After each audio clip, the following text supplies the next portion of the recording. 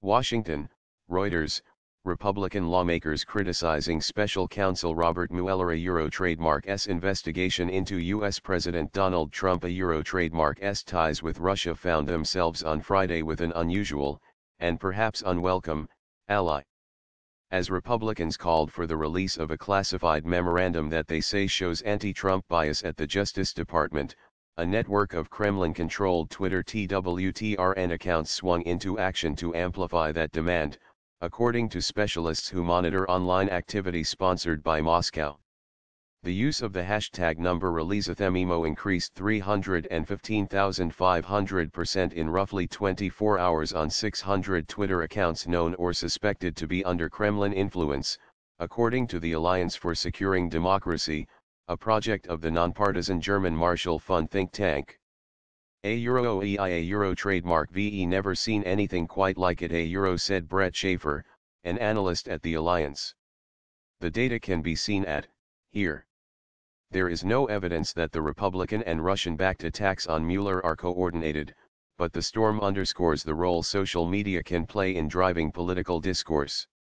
The #ReleaseTheMemo Twitter cloudburst also appears to be a microcosm of what U.S. intelligence officials say are Kremlin efforts to fan political divisions in the United States after having meddled in the 2016 presidential election, according to a declassified January 2017 U.S. intelligence assessment.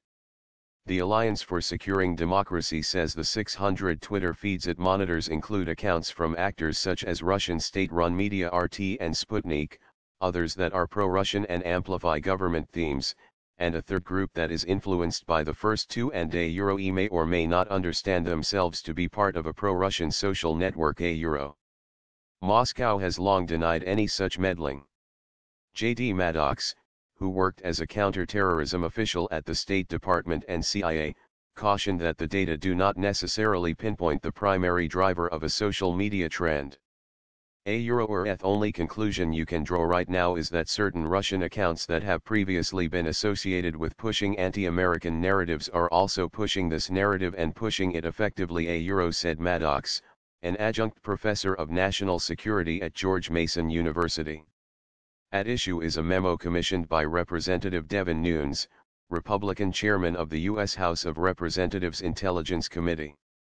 It contains extremely classified material regarding the U.S. government trademark's investigation into possible collusion between Trump trademark's 2016 campaign and Russia, said a senior committee source.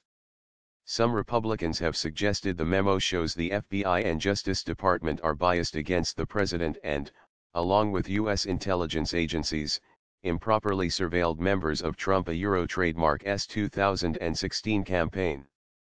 Current and former senior U.S. intelligence officials deny that they conducted any improper surveillance. Democrats on the panel think material in the memo is mischaracterized and taken out of context, said the committee source, who spoke on condition of anonymity. Jack Langer, a spokesman for Nunes, did not respond directly to a request for comment on the Russian-linked internet activity surrounding the memo. This sounds like yet another ridiculous article from Reuters Langer said in an email.